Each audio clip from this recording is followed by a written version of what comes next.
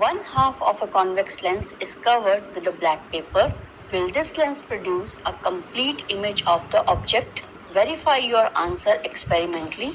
Explain your observation.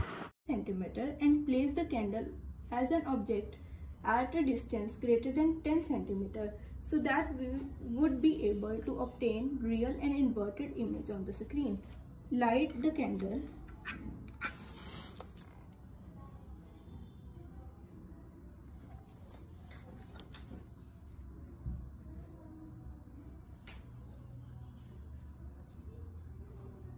You will observe a sharp image formed on the screen.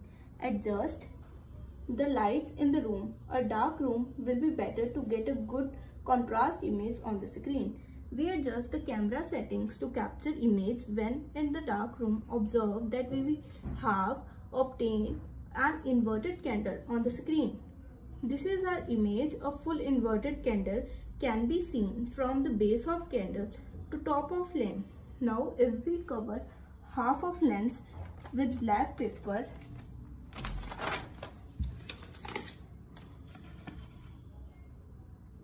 then full image is formed.